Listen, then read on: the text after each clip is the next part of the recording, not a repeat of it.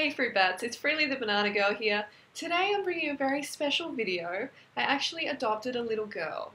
Yes, we have a little girl in the family. Not a human baby, but actually a dog. We have a little greyhound, and she is gorgeous. She is really a great addition to the family. She's actually a giveaway. She's an ex-brood bitch, which means essentially she was just used for pumping out puppies her whole life.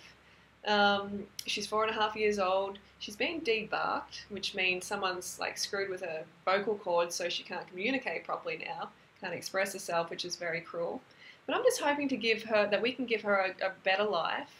And I'm just in love already. She's so gorgeous, and even though I haven't been able to touch her, I just feel the bond growing between us. And she's really frightened. She's very, very timid and very frightened, so we can't actually take her for a walk yet. And I really want to take her for a walk because she's got a lot of pent-up energy. But that's going to come in time. At the moment, we're just letting her come up to us and smell us and just get used to being around us. So I wanted to share with you her progress and, yeah, and just also keep you updated on her progress throughout our time together. So enjoy. Everybody meet Figsy. Here we have the star of the show, Figsy. She's going to smell my feet. I'm like, oh, what pongs, what stinks.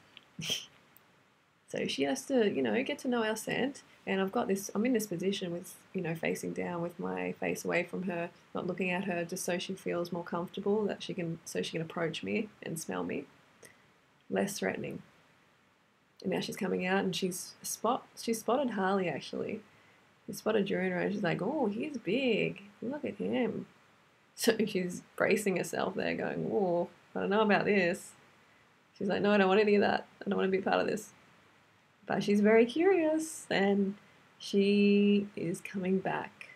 Yeah, check things out. So we're just taking it slow with her, just letting her smell us, get used to our scent and not, imposing ourselves on her. We've also got a little crate for her where she feels really safe. Now she's actually barking. Well, poor little thing. She's been debarked, so the bark is kind of like a puppy. So she's just saying, who are you? I'm not sure. I want to be friends, but I'm not sure. So another foot smell, another smell of the paws. Ears back. She's a little bit shy. Coming through again. So a lot of back and forth, a lot of, I'm not sure about these two. But she wants to be friends, you can tell. She really wants to be friends.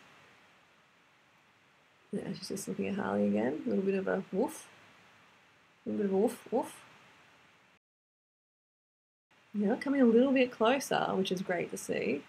She's starting to feel a little bit more comfortable. It's only been a week or so that we've had her. And yeah, look at this. Hello, gorgeous. Look how close she is. She's like, oh, you smell like fruit. That's it. And that's some great progress for first week.